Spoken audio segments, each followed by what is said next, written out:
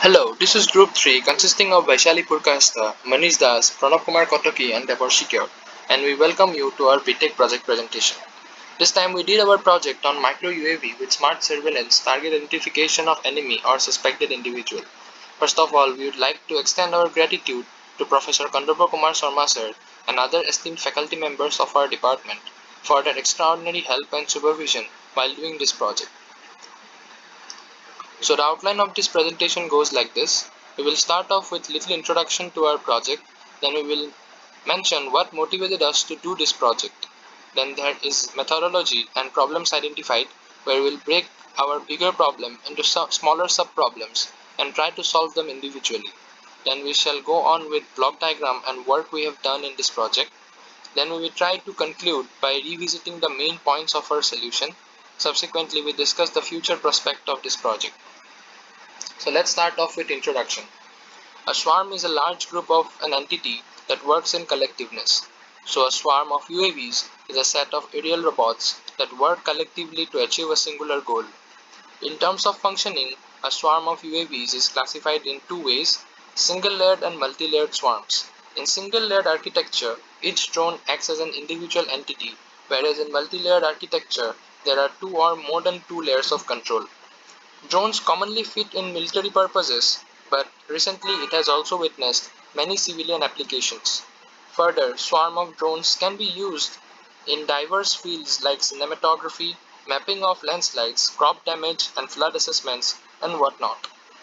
In this project, we went forward with developing a secured communication technique for the drones to communicate and a vision system for the drones to help them fly autonomously. Motivation. Our We have always wanted to make a cost-effective and agile surveillance system because there is a huge need for it in the fields of security, agriculture, and disaster management. Having got this opportunity, we tried to make a surveillance system with drones. Moreover, we were highly inspired by how nature works in collectiveness. For example, swarm of bees and swarm of locusts as seen in the picture. Literature review. Before starting off with our work, we reviewed a good number of articles and papers related to our problem statement and found out that there is a greater need for an agile, non-stationary surveillance system, and also there was a lack of secure communication system between autonomous robots in a swarm. So we went forward first developing a secured communication technique for the drones in the swarm to communicate, and then we developed a vision system for the drones for autonomous navigation. Methodology. In order to impart security in communication between the drones, we have built a message encryption and decryption algorithm which will use RGB images to hide messages inside them. This method is commonly known as steganography. For simulating a real environment, we will add some noise to the steganographed image and test if the decryption algorithm can decrypt the noisy message correctly at the receiver. In the second part, we will build parts of the vision system for a drone to detect objects of interest, motion detection, background elimination, and lastly, we will use stereo vision technique to solve some challenging problems like finding depth from 2D images and 3D reconstruction. Operation of a single drone. This diagram depicts the entire functioning of a single autonomous drone. In this project, we have kept our focus on obstacle detection, secured communication, and building parts of the path detection module where we will be using stereo vision as we have discussed in the previous section. This diagram depicts the communication between controller and the drones. Each drone will have Zigbee or Wi-Fi module for communicating among them as well as the controlling server. Problems identified. The primary problems identified were identification of target using swarm UAV, object tracking using swarm UAV. Another secondary problem is that drones as big as the one in the picture cannot be used in swarms because of their bulkiness. Work done. Our entire work can be divided into two parts. Part 1 is concentrated on building an encryption and decryption algorithm for secure communication link between drones. This diagram shows the flow logic of transmitting and receiving message. The message to encrypt is a sequence of characters. This sequence of characters is converted into a sequence of ASCII values and then to binary values. Now the message has been converted into its binary equivalent. The encryption algorithm uses this binary string and the RGB image to embed the message inside the image. Let's dive deep into the encryption algorithm. A RGB color image and a binary string is provided to the algorithm. It selects a predefined color plane of the RGB image. It can be either red, green or blue plane. Performs XOR operation between every pixel in the first bit plane and every character's first bit. This process is repeated for second bit plane and second bit of every character in the message, and so on and so forth for all the 7 bit planes. We keep the 8-bit plane untouched as it contains maximum details. Decryption algorithm. While decryption, the same color plane used during encryption should be used for encrypted image as well as the password image. XOR operation will be performed between a pixel in the encrypted image and the corresponding pixel in the password image. Step 3 is performed for all the lower 7 bit planes of both the images. At last, we joined all the bits got in step 3 and 4 and converted them into ASCII values to get the characters. This is a screenshot from our encryption application, where on the left hand side there is an image. In the middle we have got the message which reads like this. This is Project Phase Lab, we are group 3. This message is encrypted inside the left hand side image, and we got the result on the right hand side image. This is the result obtained from the previous screenshot. Left hand side is the original image and on the right hand side is the encrypted image. As you can see, there is not much difference between the two images, and this proves that the encryption algorithm is efficient. This is the decoding screenshot of our application. So on the left hand side there is the encrypted image or the steganographed image, and on the right hand side we have selected the correct password image, and when we press on the decode button, it decodes the message correctly. As you can see, the message used in the encryption and decryption are same. If we go back 2 slides back, the message says that this is Project Phase Lab, we are group 3. This is the message that was used during encryption, and the message received during decryption is also same. So this is indicating that the decryption algorithm is working. So this is a video describing the functioning of our application. So we choose the image we want to encrypt, and then we choose the text we want to insert inside the image, and we press the encode button, and after some time we get the encoded image which has the text inside the image. Now after we have got that, we can go to the decoding section and select the steganographed image, and we can select the correct password image. As you can see, I have selected the correct password image, and when we press on the decode, the message is decrypted correctly. Now let's select an image that is not the correct password image. So first we select the steganographed image, and then we select a wrong password image, and let's see will it decode or not. So we can see that the message is not decrypted correctly. It shows many errors, and it has not shown any message. So let's select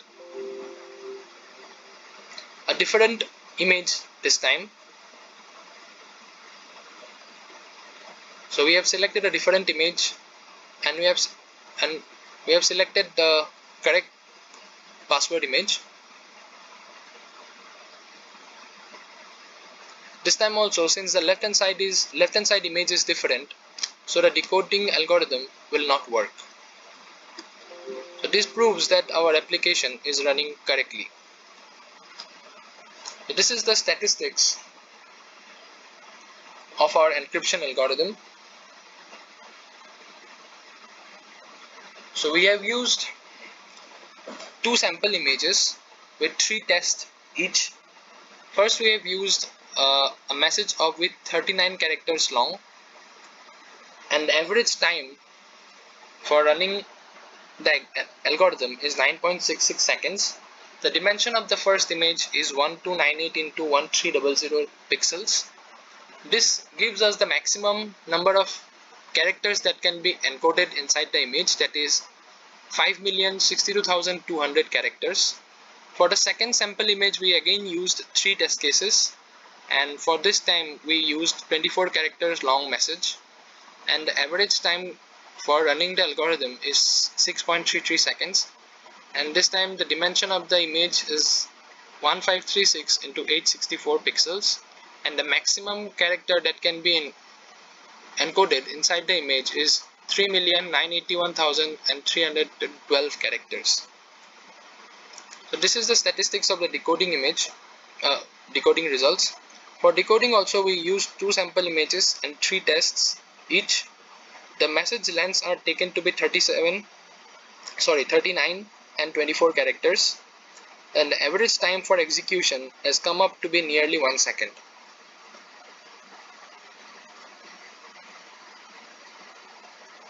Image steganography under noisy condition. To check reliability of image steganography algorithm under noisy condition, we added salt and pepper noise to the encoded message.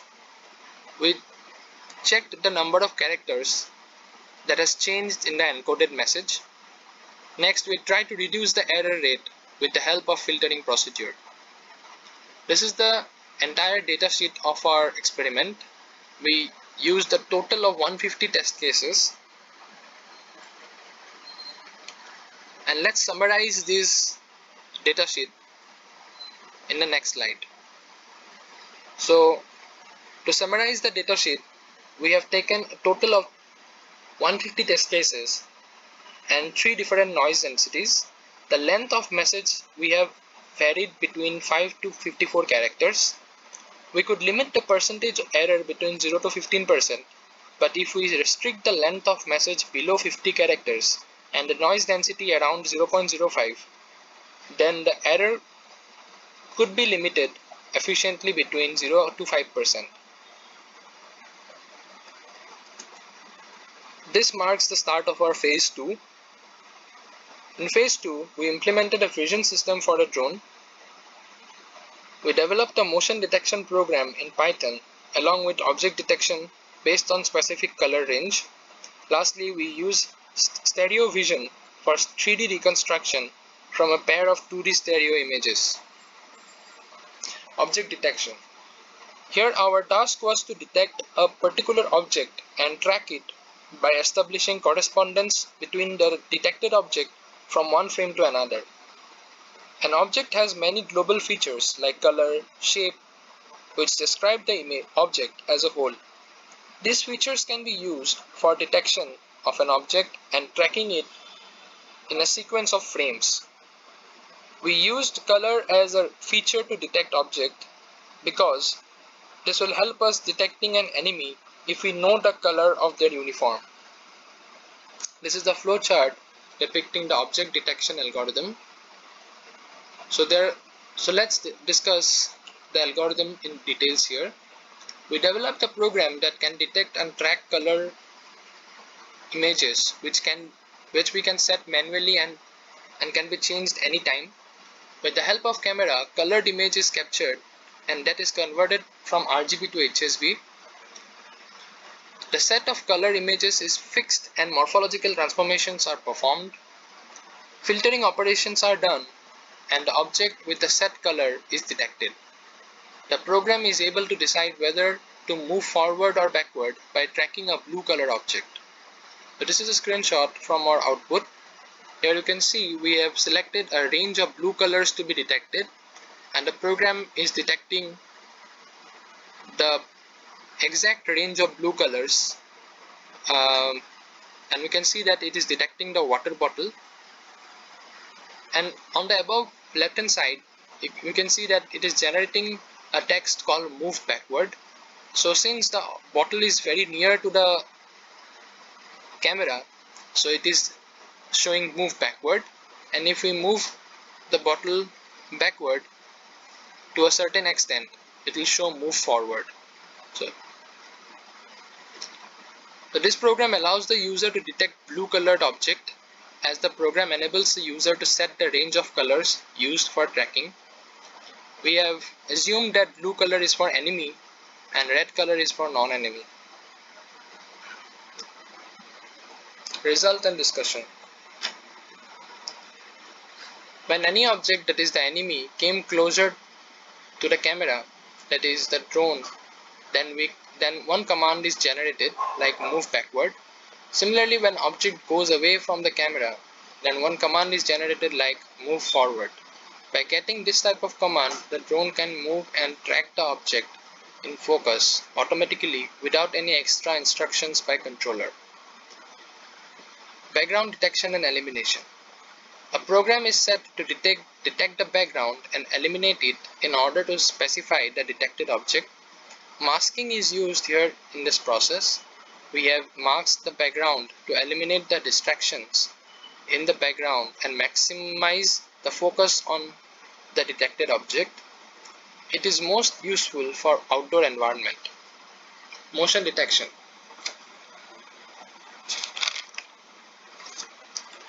This program detects any motion captured by the camera. We have used this to detect any motion, be it person, vehicle or drones, in any restricted areas which could be any enemy movement. The software and hardware hierarchy to accomplish motion detection is like follows. We will use a Pi camera or any camera. That camera will feed the output to the computer system with a Python software running. The Python software will then track the moving object. This is the motion detection algorithm in flowchart form. The camera will capture a stream of images. If the capture is successful, then each frame will be used to detect the motion. Each frame will be converted into grayscale. Then the previous frame will be subtracted from the next frame, and this subtraction will give us any information of motion. If there is no motion, then the subtraction will give us 0, and 0 means that there is no motion. And if the result comes up to be non-zero, then there is motion. So then the program will obtain the center and size of the object based on their dimension. Check if the object region overlaps, and if it overlaps, then it will check if it is overlapping too much. If it is overlapping too much, then it will not show the smaller object, and if it is not overlapping too much, then it will shift the center and reduce the size of the smaller object. On the other hand, if the object is not overlapping, then it will return the dimensions of the frame of the moving object. Working on motion detection. We have developed a program that can detect any kind of motion regarding any dimension and color within a specified range. In our program, we converted colored motion objects to grayscale, which will identify the larger or bigger size motion objects. However, if the contour is too small, then it will not detect the object in motion. This is a screenshot from the motion detection software. As you can see, the person in the frame tries to move, and the program has detected the movement.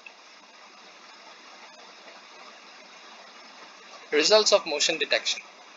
This program recognizes various particular objects whether it is moving or not. Further, it can be helpful to detect enemies or any other thing if there is an any kind of motion, especially in motion restricted areas like border areas. Moreover, the grayscale part will showcase the results of bigger motion objects, which will be helpful. Now let's dive deep into stereo vision system for a drone. For an autonomous drone to navigate through an environment, it must be able to sense how its surrounding is aligned. With the help of only one pinhole camera, we can enable to get the depth information. With the help of stereo vision system, it can be achieved by using two cameras. It works in a similar way as our eyes work. So what is stereo vision? Stereo vision is a process of comparing two or more views of a scene and recovering depth information from the camera images by estimating relative depth of each point in the scene. It is used by us to estimate depth in what we are looking. Its application is in advanced driver assistance system ADAS and robot navigation. How does stereo vision work? Humans have two eyes and a little distance between them. This creates a slightly different view of the same area seen from the two eyes. The brain takes this information from each eye and unites them into one picture, interpreting the slight difference between each view as depth. Robots use a pair of stereo cameras to mimic this pair of eyes.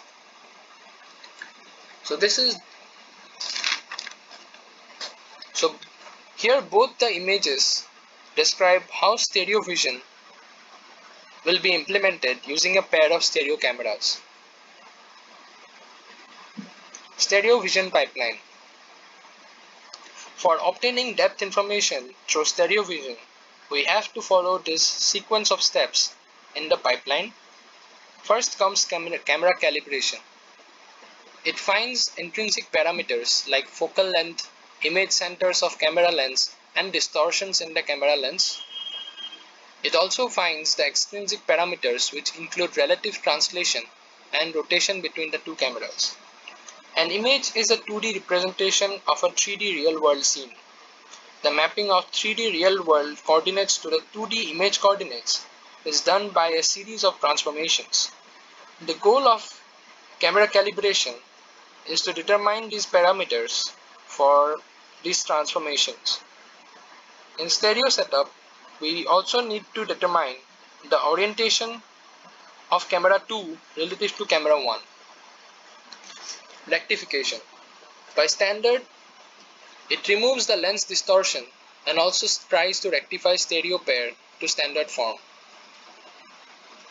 By standard form, we mean the epipolar lines in the two images are made parallel. Stereo correspondence. Stereo correspondence uses epipolar geometry to find point correspondences in the left and right images.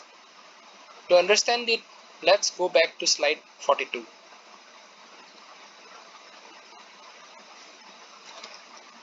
Here in the left image, we can see that the two cameras are pointing at an object at point P. Since the object at point P appears in both the images, we can search for it in the target image.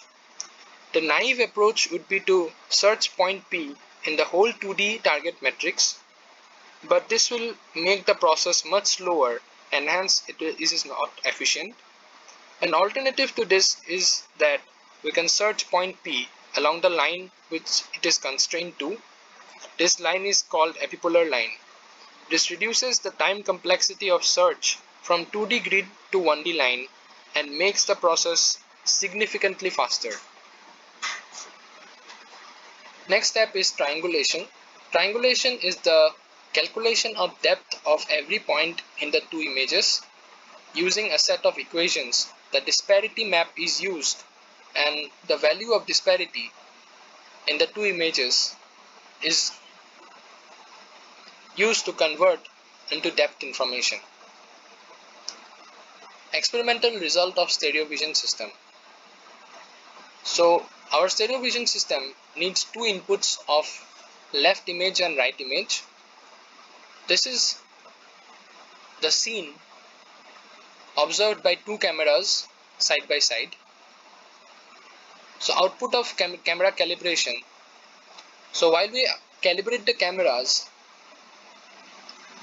The error, the RMS camera calibration error should be below 1 pixel, and as you can see, we have got an RMS error of 0.06, that indicates that our camera calibration is correct. Then on the next step, we get the output of the stereo rectification, and if the stereo calibration is correct, we get a good result of stereo rectification. On the left hand side image, you can see that the left and right images are overlapped on each other and they are unrectified. On the right hand side, you can see that the output after rectification. So both the images are now at the same level. This is the output of the disparity estimation from the stereo pair. You can see that the lady was in front of the gentleman, and the color in the lady is lighter as compared to color of the gentleman. So on the right hand side, you can see a scale of the disparity estimation.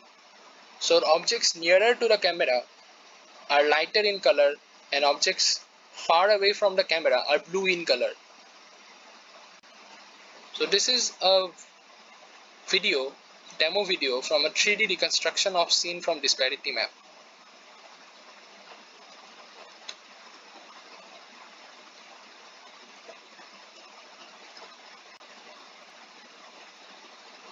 So as you can see, it is a 3D point cloud generated from the disparity map we have got in the previous slide. You can see that this is the x-axis, and this is the y-axis, and this is the z-axis. So every pixel has got a z value along the z-axis. So you can see that the woman in this picture has a lesser z value than the gentleman in the picture. So this means that the woman is in front of the gentleman.